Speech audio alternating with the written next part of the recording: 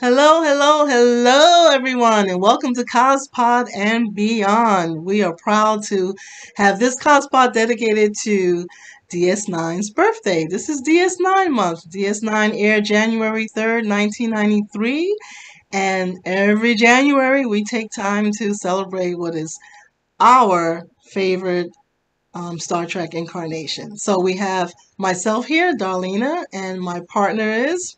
Ms. Perry. And we are proud to have Sally Seagraves as our wonderful, wonderful guest. She is our Kira cosplayer here to celebrate DS9 with us. And we decided that we love Kira. Okay, and years ago, we did something a long time ago called the 10 best kick butt fight scenes for Kira Nerys. And we showed 10 clips of like Kira really throwing down. So we decided for this month we're going to center on five of her amazing speeches. Just, the way she just expresses herself and just lays it on the line. No matter who wants to hear it, you're going to hear it, okay? Because that's how Kira is. So we have picked five really great scenes, and I'm sure all of you have seen D Space Nine episodes quite a few times, like ourselves. Will definitely um, remember these scenes. So again, my name is Darlena, and I'm a cosplayer, and we have this great YouTube channel that we started, and we look forward to having all kind of wonderful cosplayers come on and share their love of fandom with us. And my partner here, Ms. Perry, tell us a little bit about yourself. I am a cosplayer. I'm also a seamstress. And our wonderful Cospod, I am so happy to be a part of because we get to explore the fandom, we get to express ourselves, and we get to bring on our counterparts and, all the other people who love all types of fantasy, fiction, sci-fi. It doesn't even matter. You're part of the family. Awesome, awesome. And our special guest. I met this young lady in Vegas. Oh my God, like what, 5 years ago, 10 years ago? I don't remember. I've It's been lost a track. while. I've lost track. I know. And she is just one of my favorite, favorite, favorite cosplayers. What I love about her is that, she keeps it simple when she talks about how she designs her cosplays. It's simple. She makes you feel like anybody can do it and anybody can do it because all you have to do is just be patient and be creative and you don't need a lot. And she's really good at sharing how to take just everyday stuff and make it into a cosplay. So, our wonderful guest, Sally, tell us a little bit more about yourself, sweetie. Well, thank you. I think you just about covered it, Darlena. Yeah, I do believe anyone can cosplay, honestly. I try to base as much of my work as I can on secondhand clothing to show that you don't need a huge budget or really any sewing skill. You can just slap things together, and as long as you're having fun, you're going to look great at the end. So, your love for the character is what's going to show through. I always try and Yes. reinforce that. Yes, I agree. I agree. So we all have a special thing in our heart for Kira, and I'm going to start off, and then my other two buddies here will chime in on why they have a special respect for Kira and how the character of Kira Nerys, how that character really, touched our heart and talked to us, especially throughout her development on D Space Nine, which was most excellent how they developed that character. I was also inspired to do this cosplay. Some friends of mine who have a podcast, they actually had a wonderful voice only interview with the Nah Visitor. So if you get a chance, just a few channels over is the Sci-Fi Sisters. Check out their voice only interview with Nana, and they also go into her career and her character and everything. So when I first saw the Kira Nerys character, I just loved her strength. I loved her being this champion warrior fighting for freedom for her people, and I just really respected that. I saw her as like a Bajoran Rosa Parks and all those black women who stood up for freedom and everything like that and fought through the civil rights and fought oppression. And so I definitely related to her that way. Um, when DS9 went off and then September 2011 happened, 2001, sorry, when that happened, I joined the military 3 weeks after that. And so the role of Kira now took upon a greater meaning to me as myself being someone involved in the military and wanting to defend my city against oppression and everything like that. And just her character, it had a deeper meaning to me, and I really, really related to it more from the military woman warrior angle now, being in the military. And I had the honor of sharing a lot of the episodes with Kira with my fellow women soldiers, and I made a lot of DS9 fans throughout that because the whole thing with Kira and then the Dominion War, it just parallel to so much of what we were dealing with 9/11, those of us in the military. So I showed a lot of episodes in the morale, welfare, and recreation room, and a lot of people just really, really, my sisters enjoyed Kira and Dax. They didn't know Star Trek like got that deep and had such strong women characters, so I was honored to share that with them. So that's why she's special to me, and if I ever get a chance to meet Nana, I will share that with her. Um, Miss Perry, you have something you'd like to say about Nana Yeah, and when I Kira? first was introduced to that character, I thought she was so arrogant and insubordinate and just rude. And the way she talked to my captain, I just wanted to choke her. And over time, I came to see how passionate and strong and in command they made that character. And she was just so authentic to me, and then just watching that whole journey for her and her growth. And even though she's an adult, there's a maturity that happened from the beginning to where, she ended up. And especially, that wonderful love that they shared as well on screen. And that's why that character stays in my mind, so much depth to that character. Yes. Yes, definitely, definitely. Thank you for that. Sally? Yeah, I imagine it would have been different to see her on screen for the first time as the show aired in the 90s, because I didn't get into the fandom until like 2015, and by then there were other female characters that were that well written, but I still think Kira really was in a class of her own at the time. The way that she talks to Cisco at first, I think probably shocked a lot of people, but she wasn't a Starfleet character, and that was something new at the time. She was kind of allowed to go out of bounds and to say whatever was on her mind.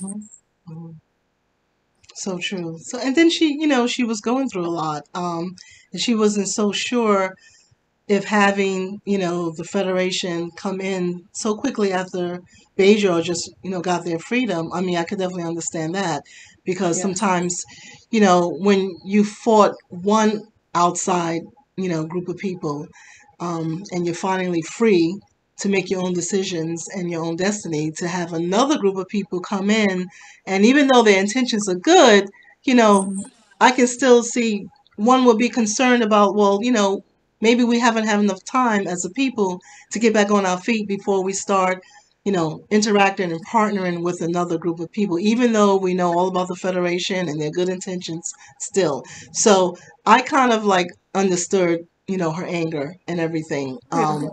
And I did see in terms of like, the military protocol, yes, it was a lot of insubordination, but, it was good that, that's what I love about Captain Cisco, because he came in a difficult environment, that environment with Bajor, and then they had the inner problems, and then the issues with the Cardassians, and then the Federation had to do this delicate balance, and then he had to do this delicate balance between the Bajorans and the Federation mission. So he didn't have an easy role either, and dealing with her was not easy. But again, over time, like the way her character developed, the way she started to flow, their relationship, with him being an emissary and everything, was just beautiful. And that's one of the things I love about Deep Space Nine is all the characters start off one way, and then they gradually develop into something even more powerful and wonderful. So I was very happy with the way they dealt with her character. I had no complaints. The way the writers wrote her, the way her speeches came through, the way she started to change and see differently, the relationship between Bajor and the Federation, and then of course her eventual romance with, with Odo there. So yeah, I'm definitely have to say that that is one major woman character in all of fandom that I definitely relate to and respect and and empowered by, even sometimes like now when I feel like, I'm being overwhelmed and whatever. I put on a DS9 episode and I see Kira being strong and everything and telling people like it is and telling people where to go and what to do when they get there. It just it strengthens me and it encourages me. Definitely. Okay, so anyone else have anything else they'd like to share before we start showing the video clips? So like I said, let's get rolling. so like I said earlier, what we're gonna do is we're gonna show the video clip and then everyone will just kind of chime in about, how they feel about it, okay? So let's start with our first video clip. Again, this is 5 kick butt Kira speeches. Enjoy and let's get started. Here's the first one.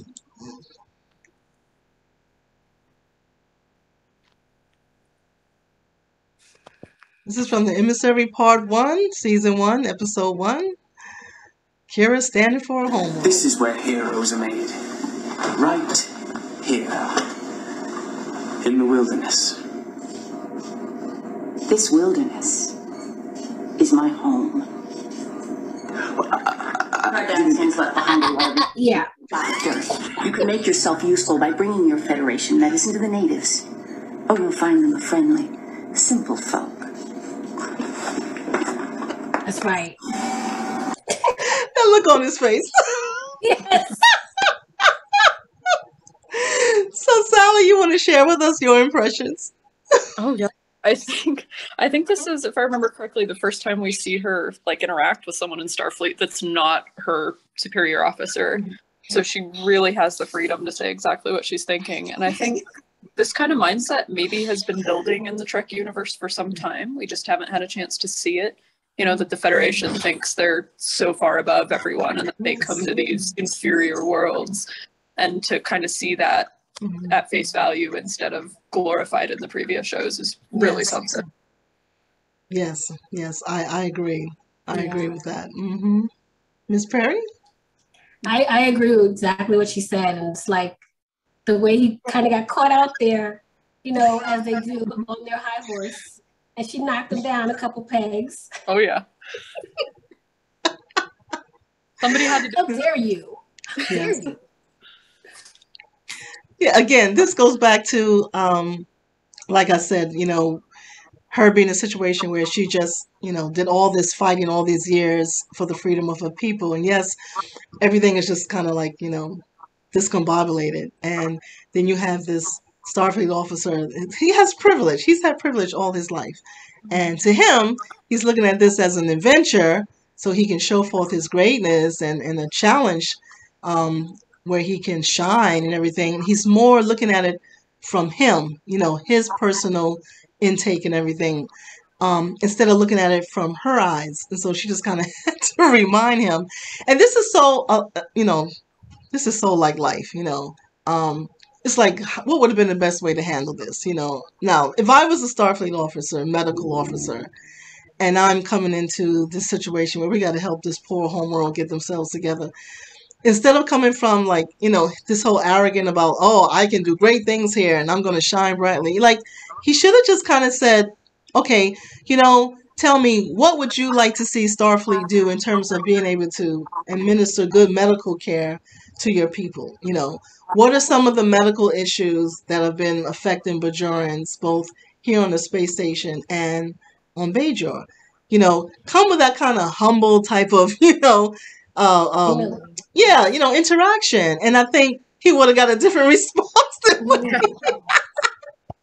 than what he got. But this is life. Even on my job, we have people that they're new and they're energetic and they feel they're going to change everything and they know everything and you can't tell them stuff, and then, those of us who've been there for a while, we have to kind of take them down a peg or two, But this shows the development of, the Doctor's relationship, and that's what we'll see in the next episode. Eventually, he becomes a little bit more aware of his situation, and then who he is, and then his reaction with Kira.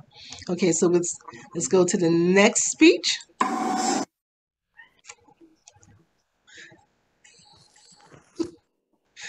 This is season 3, episode 9 from the Defiant. That was a great episode. Listen to me. You can't have have a runabout. You cannot get your medical supplies, and I don't give a damn about the colonization schedule. Those colonists can make do with a box of bandages for all I care. Stop right there, Major.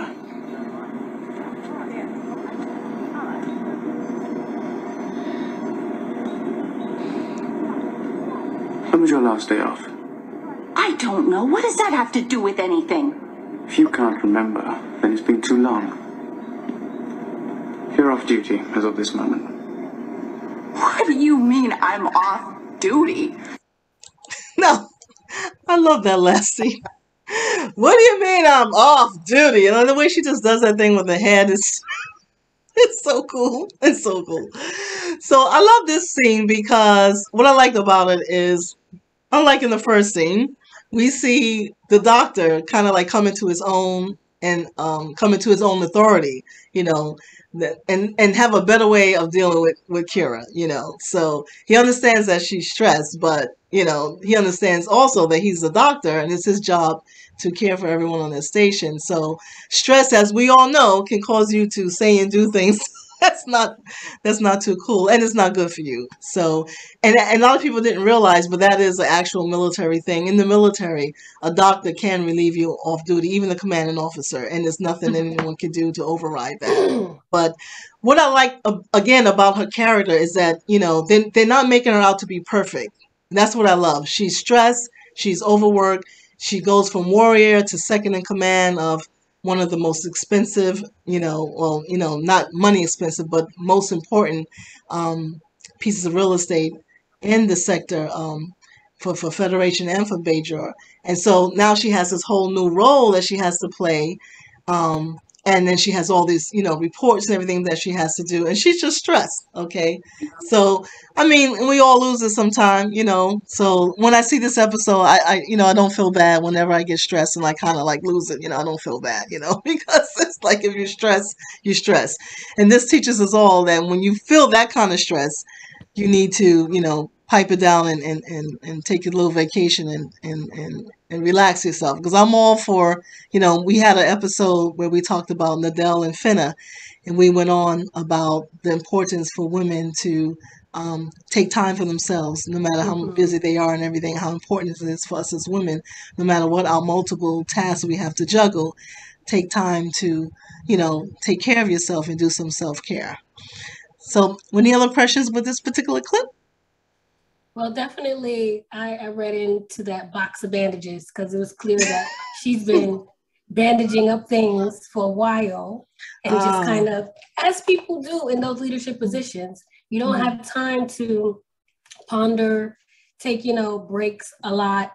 She's dealing with a lot. So she just putting a patch on it, and boom, you know, now it's like a gushing wound. You need a vacation. And it's like, yeah, that's good. Like, I never saw it that way. That's very good. Yeah, it's something, definitely a lot of people who, of course, are Kira fans experience. And it's a great lesson to learn. Like, you know what? Have I been bandaging up a lot lately? Let me watch some more DS9. Relax. Wow. Right, exactly. Oh, that's very good. Yeah. Sally?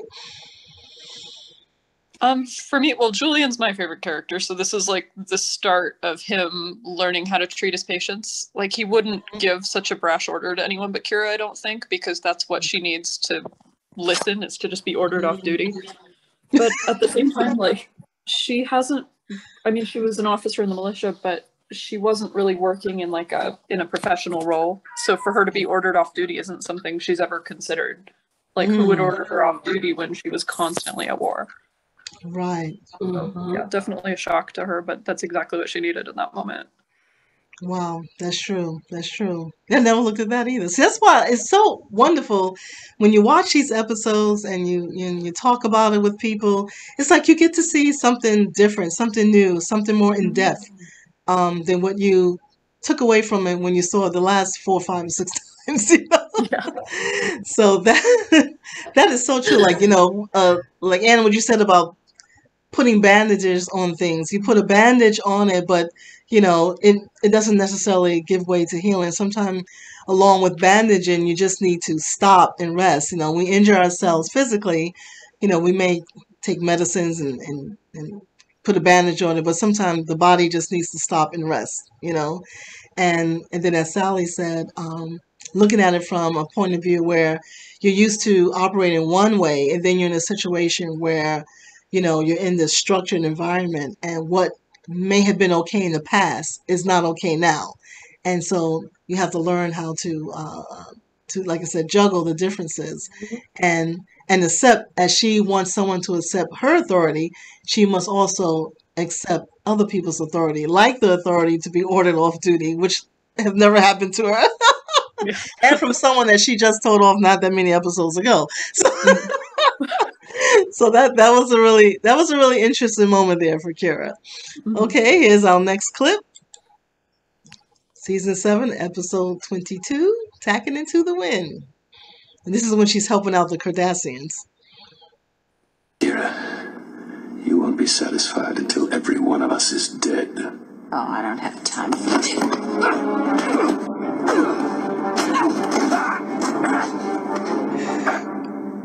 Don't you ever touch me again. I guess I hit a nerve. No, this is hitting a nerve. So we hear here, if you didn't see this episode, I'm pretty sure everyone did, but in this episode, as you remember, the Federation is helping their Cardassians to try to overthrow the Dominion, and so Kira puts on the gray and black. I love her in the gray and black, and she being someone who is familiar with what it takes to get rid of the oppressor, she's now helping the Cardassians, which is a strange thing. But as you can see with this guy here, he doesn't trust her. He thinks that she's just trying to come up with ways to further do harm to the Cardassian people, and then he makes a mistake of putting her hands on her.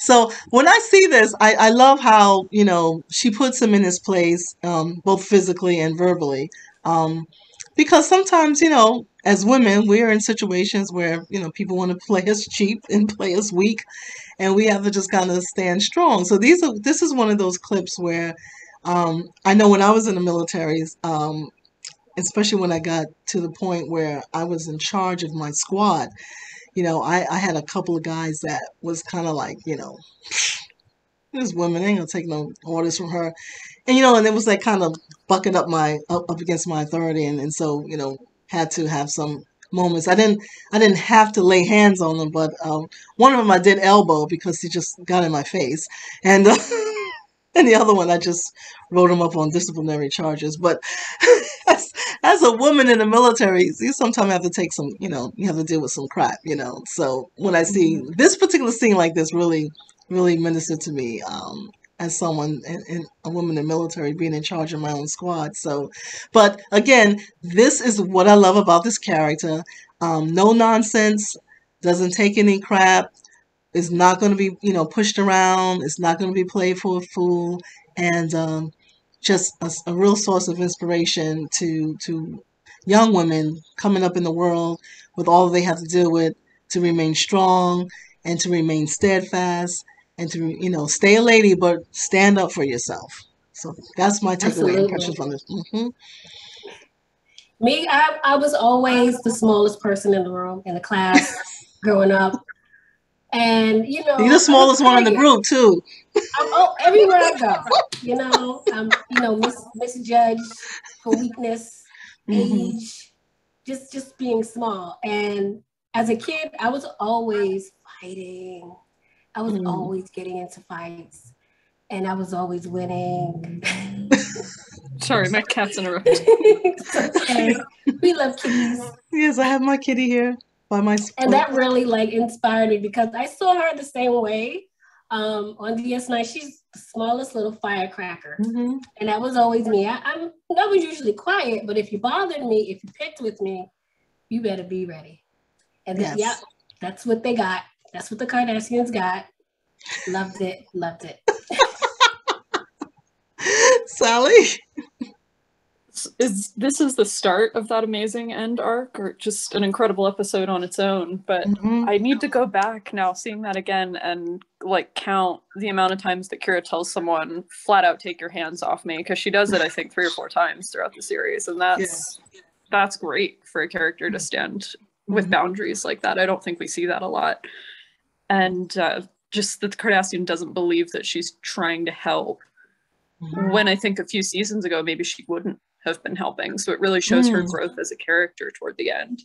Yes, this is true. Yes, there was another scene. I think it was with Quark.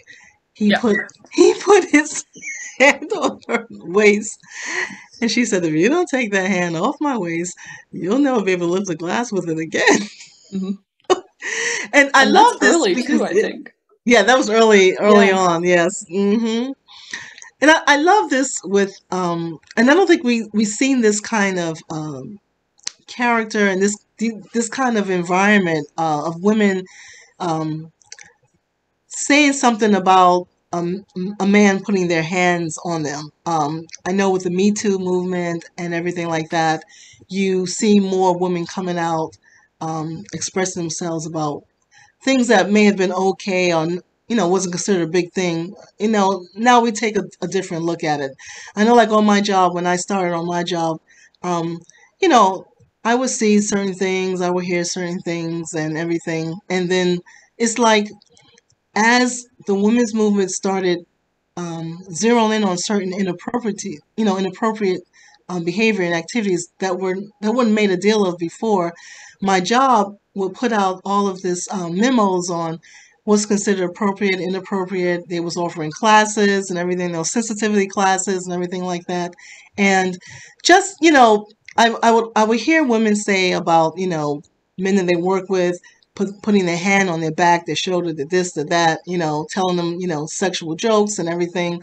And, and it wasn't an issue. The environment was like, it's no big deal. So, just kind of deal with it.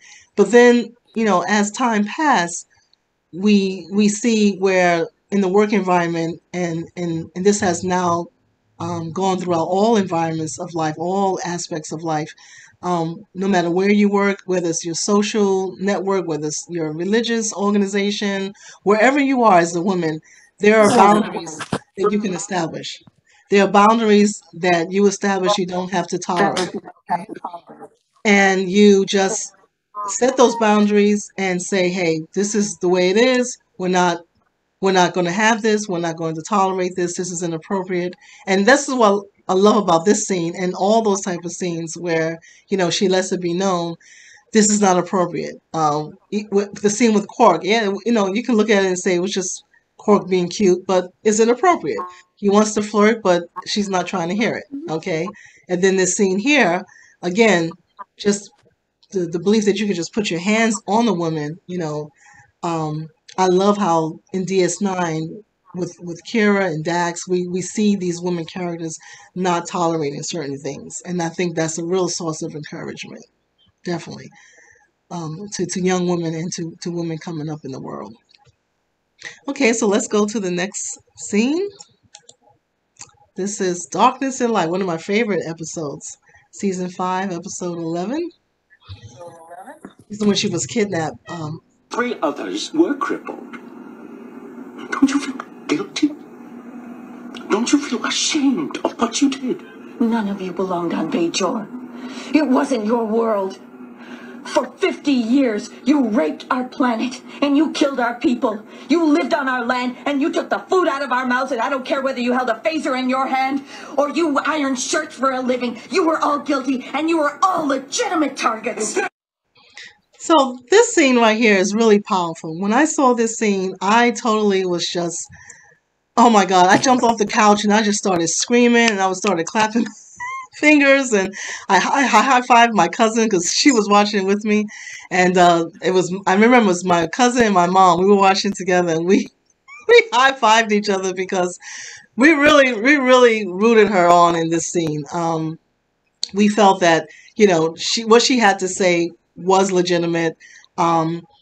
from her perspective, and another thing with the word terrorism, like terror, we know she's a terrorist. That's what they call her. Whether or not she would be called that after post 2001, who knows? But prior to 9/11, for Kira, the word terrorist was something that we respected because of who she was. She was fighting for freedom for her people. So the Cardassians consider her a terrorist. Most others, including myself, would consider her more a freedom fighter. So I guess it depends on how you look at it. She will be a terrorist to the oppressor and a freedom fighter to those to her people and those who are rooting her on.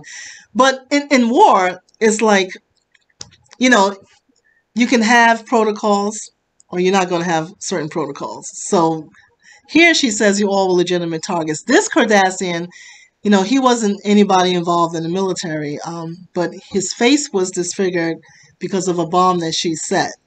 So his whole point is, you just kill randomly. You don't like pick specific people. You just take it all out on all the people. And Kira's point of view is like, well, hey, if your people weren't there to begin with, then your face would be okay by now, So it's like, her point of view is, look, I'm fighting for the freedom of my people, so you're all legitimate targets. And it kind of makes us think, when a people sits back and allows their government to treat another group of people a certain way, it's kind of like you're aiding and abetting. So from Kira's perspective, that's the reason why she felt, all Cardassians were suitable targets. Even this poor guy here who didn't do anything but, I think it was a file clerk or something, or whatever he was doing. So I think this scene and this whole episode was pretty, intense because he was this revengeful, angry, upset Cardassian that started picking off the specific Bajorans who were involved in the terrorist attack where he was injured. So he's saying that he's different than her and even better than her because he went after specific Bajorans instead of like just Bajorans. Whereas when she was fighting, she went after all Cardassians. It didn't matter. And so he feels he's like morally superior to her. So this episode right here got a lot of conversation. How do you guys feel about it? Anne, want to start with you? Very emotional. This particular piece gets me because I see it from so many different points of view, and the way that was scripted, the way it carries. It's like I can put different faces on her and him, different cultures, different races, different groups, and it's just like it's a commonality that everyone has felt, not just shared, and you see it. And like now you're seeing it from, this perspective. And just like you were saying, Darlena, each group think they're right, they're in the right. And it's just so sad that, even now we still have this dynamic going on where we can't reach, a consensus. We can't find a way to get past and build, from what was. And the way just like Kira brought it through got me really like, a little emotional when I saw that. Because the first thing I thought was about my culture, because, that's for African Americans we're still dealing with that. And the way you explained it as well, you can see when I'm saying you can put any heads on the two and see how that argument plays across, like for everyone. I just love how, in general with Star Trek, they put things out there that will take us, into the depths of our soul and really make us question, the reality we're living in. That's what I'm saying. That's true. Now, you said that you can see different angles from this particular scene in this episode. What are some of the angles that you see? Like, what you mentioned was one. And is there another perspective that you see that you take away from this episode and from this scene? Yes, and also going back to piggybacking off what you were saying about the definition of terrorists, because other countries may see Americans as terrorists, even though we're coming to help, like we were covering earlier. We're another faction coming in when the other group is now trying to rebuild. Even though we're helping, we're still seen as an authority, you know, impeding on their culture and traditions. Mm-hmm. Whether it be, you know, Arabic and American, you know, there's a lot of different other races and cultures that are still kind of at odds, you know, for things that great grandfathers have done. Right. And the rebuilding process has not been able to really, you know, happen on both sides to a point where connections are being drawn, which we got in DS9 toward, you know, the middle and the end, especially when she started to really understand and stopped saying all Cardassians, you know. She started to meet and understand and have those conversations. I think, like you were mentioning, the file clerk, how that one ended, which was so unfortunate. Yes. But yeah, I was so happy, like, when things changed in her character that way, and it was showing that people can change, you know. Exactly. Once you really paint that picture, that even as, you know, a viewer, you can see clearly each part thinks they're right. This is the reason why. But, you know, because this is fantasy, that, you know, what the real dynamic is, what the real issues are, but you don't see it in real life because you're living it. Right. You have to kind of bring yourself out and see it as a third party. Mm-hmm. And she definitely did that. Mm-hmm. And she grew. And that's why she's one of my favorite characters. Awesome. Thank you for that. Sally? Yeah. I wish I could dive as deep into it, but I haven't lived that experience really. But the way I see it is, this episode illustrates for us that even if you're standing by silently, you're still on the role of the oppressor, which this Cardassian guy doesn't really realize. Even though he didn't actively take a role, he was on the planet and therefore complicit in the planet being occupied. I like that, complicit, exactly. Mm-hmm. And that was her point to him. Which, you know, he wasn't accepting, but, you know, like we're saying, different people will see different perspectives based on their viewpoints and what they value. So she valued her planet. And anybody who, you know, doesn't matter if you're involved in the military or not. That's one of the things I love about this country, because no matter who's in charge, president or not, the people should have the ultimate right to say, you know, decisions made by the government, if it's not righteous, if it's harming other people, we have the right to say something about it. Okay, so if the Cardassians did nothing when their military and their government decided to occupy and control Bajor, and they had no protests about it, they, you know, they didn't, you know, as far as they were concerned, they went about their lives, and mad about all the poor Bajorans being killed, then I understand Kira's perspective, okay? And like you said, you're being complacent, so you must agree. And if you don't agree, then when no one says anything, then it makes it seem like you all agree. So now I'm sure there were, as we saw later on, like with the gentleman who took upon the face of the file clerk, pretending to be, and that was a great episode. I mean, that was like a play or something. Yeah. That whole back and forth dialogue between them, you know, was just, oh my God, you know, antagonist and protagonist was amazing. So there were Cardassians that felt bad about what was going on, but I'm quite certain it probably was a type of environment where if they dared to speak against it, they probably would have been executed or deemed a traitor or something like that, right? So, yeah. So unfortunately, that's the dirtiness of war.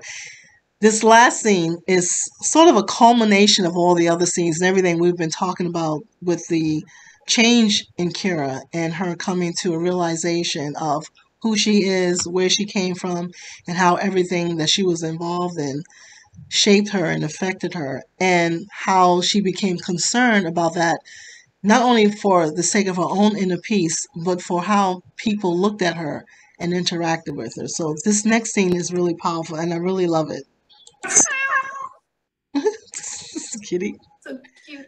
Yeah, season 1, episode 12, Battle Lines. I don't enjoy fighting. Yes, I've I fought my entire life, but for a good cause, for our freedom, our independence. And it was brutal and ugly and...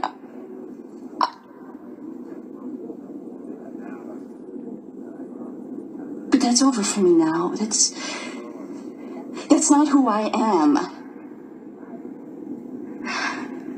I don't want you to think that I am this violent person without a soul, without a conscience. That is not who I am. So this scene right here is just really, really amazing. What I love about it again is so revealing. You know, she's just revealing herself and coming to terms. And this scene and her having that revelational moment with Kyle Parker, as you remember, this is the scene where Kyle Parker doesn't die. Like, she died and then she came back alive because they were on this planet where nobody died. So this scene right here is where I see where she stops being, you know, just angry, and she accepts that she's been angry and she's been this angry person. And, you know, she now sees that she feels others may be looking at her as just this angry person and you're just angry all the time. And this is another form of post-traumatic stress when you've been involved in war and everything, and you have, you know, this, you know, harshness, you have anger inside of you, and you're trying to navigate through it, but it still comes out from time to time and affects people around you. So she's having this revelational moment with Kyle Parker where she's trying to like, you know, unveil how she feels, and she doesn't want the Kai or anyone to think that she's just angry person and she enjoyed killing, and because she, you know, did it so well. And I love the Kai's response to her, because it just it helps her to really come into awareness of who she is and who she's not. And she may think she's someone, but she's not that person. Other people may think she's a certain type of way, but she's not. And this was early on in the series, and I think it set the stage for the continued self-awareness journey that the character took. And as she navigates through that, she gets to a point where, as you said, and she starts to see Cardassians different. She starts to see the Federation different. She starts to see her relationship with the emissary different, and then the relationship with everyone around her differently.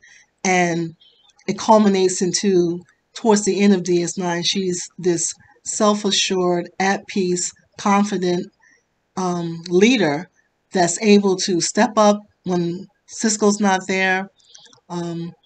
She's able to care for the needs of the space station and the Bajoran people, and she just is just this well-rounded person. And that's what I love about this scene, because it just sets the stage for her to become who she is in the end. Sally, how do you feel about it? Yeah, please. Yeah, the fact this is such an early episode is kind of surprising, but you're right, it sets the stage because it's like a mini finish of how she's going to end up, and then we get to see it play out in real time as the series goes on. I love that she confides in her spiritual leader, because we know that that's going to turn into an important part of her character, and I think it's nice for them to show that on what otherwise has been kind of devoid of religion on Star Trek. Even if we don't get a huge glimpse into the details, you know, it's nice that she wants to be seen well by her spiritual leader.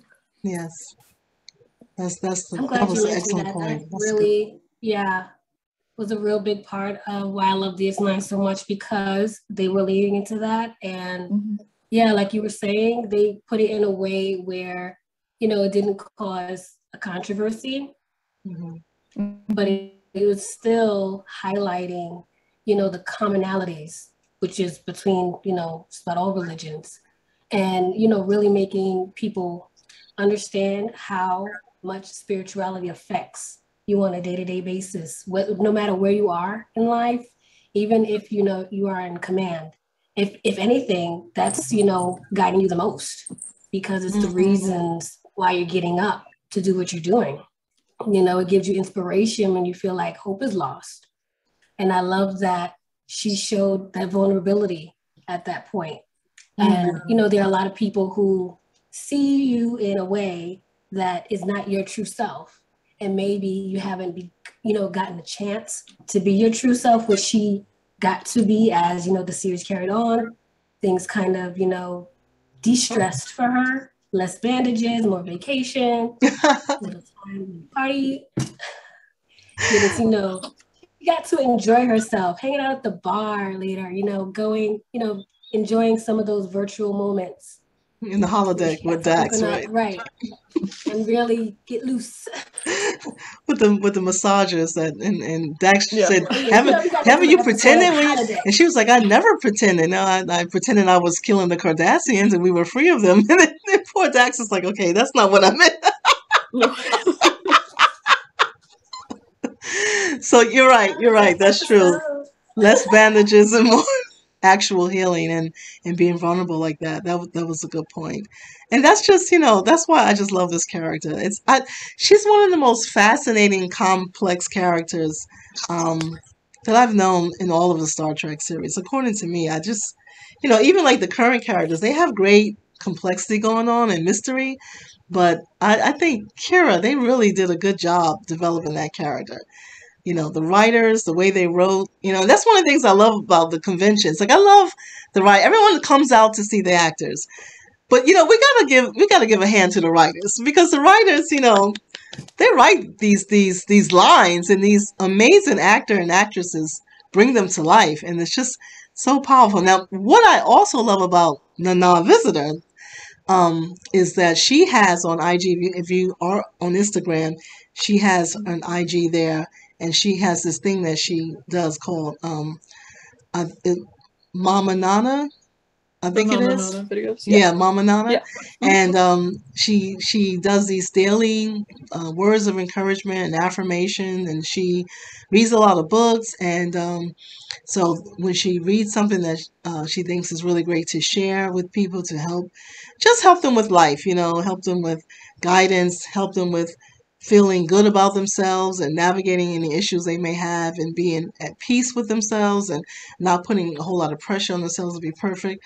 So I know at the cruise, she did a panel when I was on a cruise in 2020. She did a panel called Ask Mama Nana, and the whole audience, she didn't want to go into, her role on Star Trek. She just wanted to talk to people. She wanted people to just ask her questions about, hey, I'm going through this. What do you think I should do? I'm having this kind of issue in my relationship with my mom. What do you think? And she just wanted questions like that. And the whole hour panel was just that, asking her questions about life. Now, you have got to love that. You have got to love that. So I already love the actress, the way she handled Kira and the way she brought it to life.